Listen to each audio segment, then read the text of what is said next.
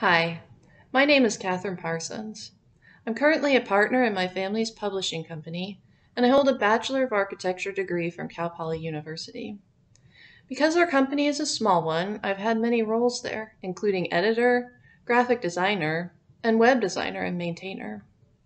I joined this full stack development course to fill in any gaps in my self acquired knowledge, increase my understanding of JavaScript, and learn modern web coding practices.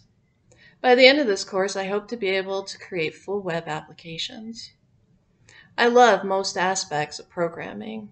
I like the challenge of making projects work while coding cleanly and efficiently. I also like making easy to use graphical user interfaces. Coming from a background dealing with either books or buildings, I also appreciate the faster turnaround time for projects.